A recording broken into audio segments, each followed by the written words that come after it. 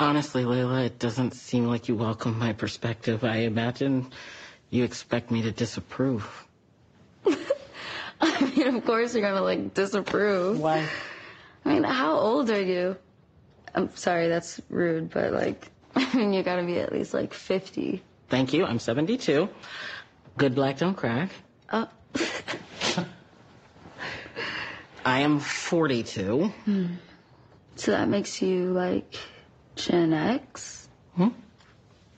Apathetic, depressed, keeping it real when you were my age. That's the stereotype. Yeah, I mean, keeping it so real, you didn't do shit.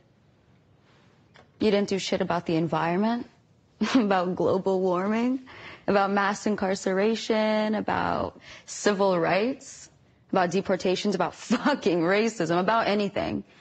All you did is just make your macrame and smoke your crack and, I don't know, go to clubs or something? Crack and macrame. Oh, yeah. Y'all were whatever, I can just drink, I can do drugs, I can throw out all of this plastic shit. I can sit by and let niggas die, as long as I'm getting mine. I mean, you guys did that forever. All the rest of the world burned. Well, I mean, that's cute. What's cute about that?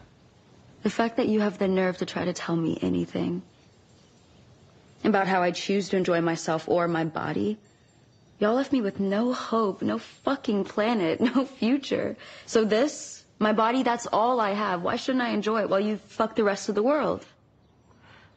Someone who brings up global warming and racial injustice to defend sex doesn't sound like someone who actually enjoys